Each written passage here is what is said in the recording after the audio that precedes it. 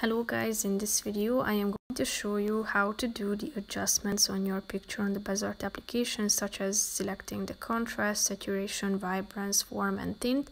But first I just want to mention, don't forget to subscribe to my channel, because at 10,000 subscribers I am going to show you my whole YouTube revenue statistics and growth strategy, how to make money online. So let's jump into it. First open the app, then select the picture. Slide to the right side of the screen till you find the adjust button and click on it. Here first you can select the exposure, so you can set it by the help of this slide.